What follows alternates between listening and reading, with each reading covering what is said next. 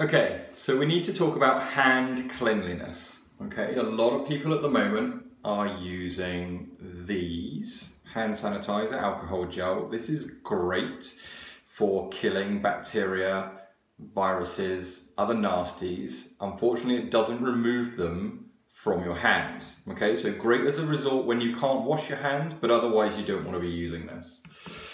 So you want to be using soap. Liquid soap is an option. It's not a great option. Antibacterial soap, yeah, there's lots of issues around that. It's probably something better left for another video.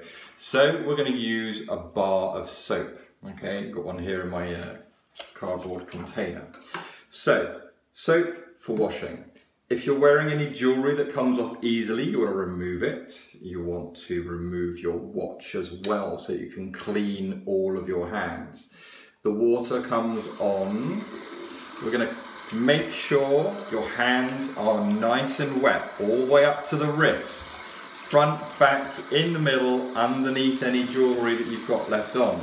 We're going to take a good 5 seconds to make sure that we get a nice lather of soap in our hands. Rub it round. We want the soap everywhere. Okay, so fingers.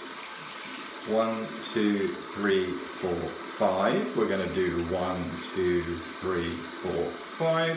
1, 2, 3, 4, 5. Quick one on the palms in case that didn't get got when we're doing all of this. Over to the thumbs, over to the other thumb. Make sure you clean around the ring. So you're going to side to side and up and down to make sure the soap gets under there. Back to your watch. Clean the straps. Give it a quick rinse. That goes over to the side. Rinse the hands thoroughly. We need to make sure we get everything off that we've just killed. Tap off.